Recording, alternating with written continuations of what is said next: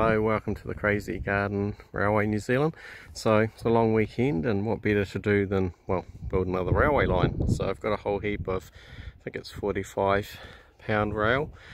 Not really any idea where it came from, but the idea is to have it on the bottom of the section and like a wee coal mine sort of type railway line that will go basically straight into the bank below all the other railway stuff I've got going up the top, and I'll just have a wee corrugated iron entry into a fake coal mine.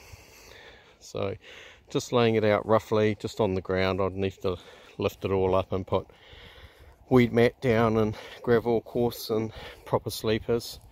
I've got some of the bigger sleepers here. This is just old bits of wood on this part that I've got that I'll change, but I've got about 40 half-size sleepers, and the track is about 1.5 foot maybe diameter. Put my foot there, but I'm not really sure what sort of gauge coal mines used. It was probably a variety, but if anyone knows what the predominant gauge would have been for little coal mines, let me know in the comments and I'll adjust it accordingly so it looks alright.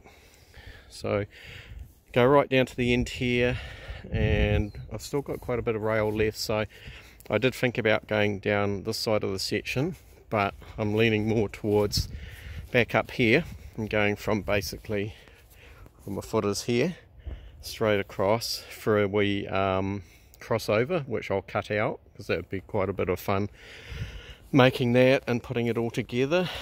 I'd like to try that from a big cutting blade, and right across here.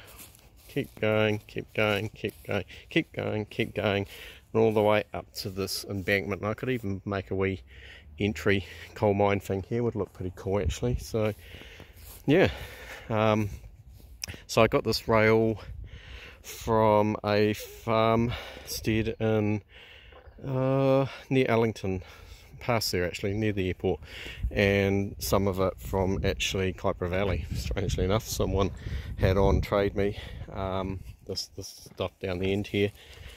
Yeah, so I got about 15-20 meters of that, or enough to lay 15 odd meters of track. So yeah, cool. Hope everyone's having a good long weekend.